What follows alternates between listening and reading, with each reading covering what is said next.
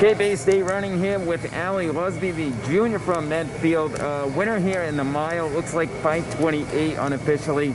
I heard you earlier. Your goal was to break 5:30, so you did it. So why do you think you're able to do it today? I think it was all of the built up from the spring. I really wanted to race. Just every day I was out there on a run, you know. So I just, like, my motto going into this year, even though we have a few races, like, just like run each one like it's your last, because you never know when things like that are gonna happen. Like, I missed racing so much, so I just have such a bigger appreciation for it now. So I think that was a big piece. So take me through this race. When did you realize that you potentially had this race? Well, right about the 4th lap, I was right behind the 2 girls in front of me, which is where I wanted to be, but I felt like I could be going faster, and I was a little bit too comfortable, so I wanted to push my comfort zone a little bit, so I just went for it, and then I just and then someone passed me at the end, but I just had the energy left to keep going. Now, I heard a soccer player during the fall.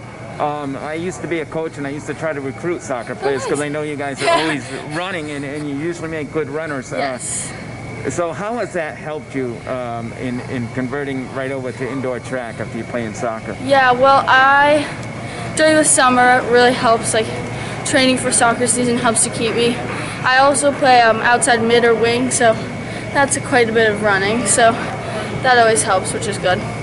And what's the goal for the season? Are you going to be doing some more of these MSTCA meets, Yes. and as well as maybe the MIAA meets that are after that? Yeah, so now that I have break-in 5:30 in my first meet, I definitely want to keep going down now that I know that I'm capable of that after the first meet. And tell me, how is it running with this mask on your face? Something we're not used to, obviously. So how difficult is that, or do you train with it sometimes?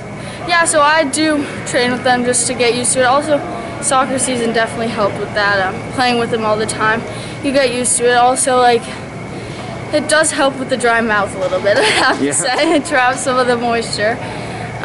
It's definitely something to get used to, but you just got to focus on the race and not the mask. Are you looking at other races besides the mile that you're going to be running this year? Yeah, so outdoor I run the 800, so maybe I'll run that at a few other meets where you can, and I also dabble in the 1,000 sometimes. That's about it. What do you get for PRs in those events? So my PR last year in the 800 was a 2:24. Okay, so a quality time there. The 1,000, I can't remember right now. I just did it once, but I liked it. But Ally, congratulations today. Good luck the rest of the season. Thank you. Moving forward with these meets and elsewhere, but great job. Thank you.